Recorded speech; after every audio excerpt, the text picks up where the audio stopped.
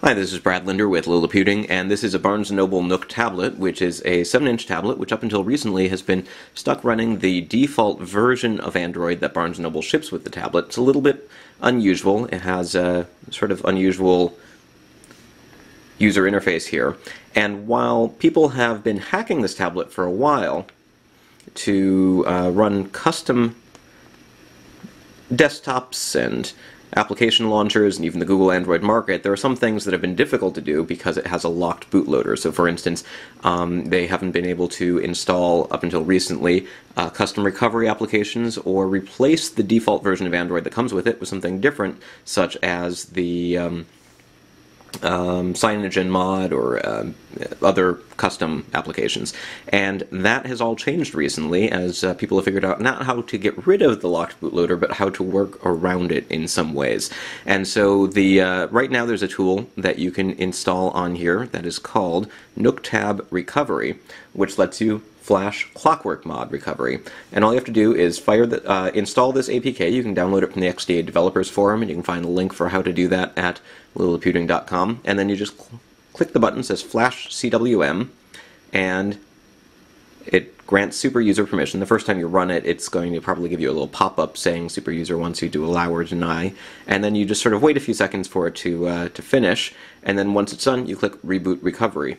You can also use the same application to install the stock recovery, so if you want to go back to the recovery that came with the NOOK tablet, whether you want to return it or do some sort of more deep restore to the default software, you can use this to do that as well.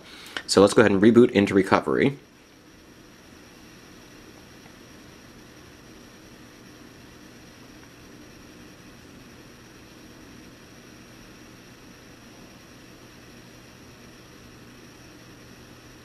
And here we are. We've got ClockworkMod Recovery going.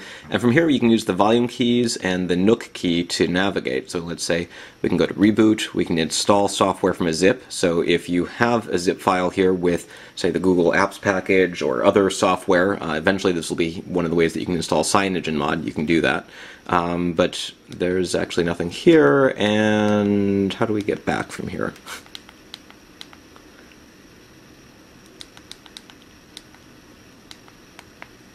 Let's go back.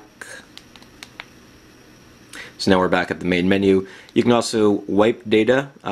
You can wipe your cache partition. And the thing that I find the most useful right now is backup and restore.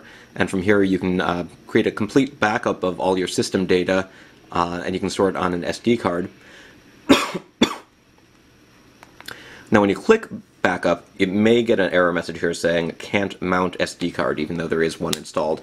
And there's a pretty easy way around that. You just pop out your SD card and then click it back in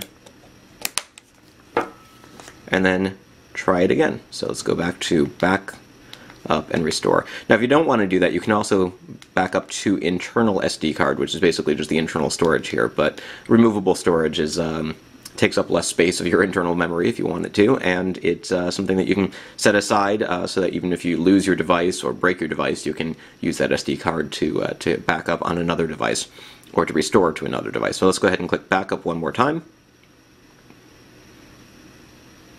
And now it's creating a backup. Now this whole process is going to take a couple of minutes, and I won't walk you through the whole thing, but then when it's done you can just go ahead and navigate through the menus again using the volume keys and click the Reboot Now and reboot directly back into the Barnes & Noble NOOK Tablet version of Android.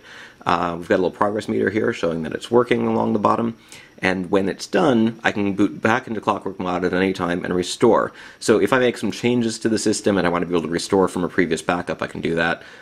If at some point there is a version of, say, CyanogenMod or other custom software running Android 4.0 or something else that's available for the NOOK tablet, I can try it out, and if I don't like it, I can always go back to the backup that I'm creating right now using ClockworkMod and use the version of Android that's based on Barnes & Noble software and based on Android 2.3 Gingerbread.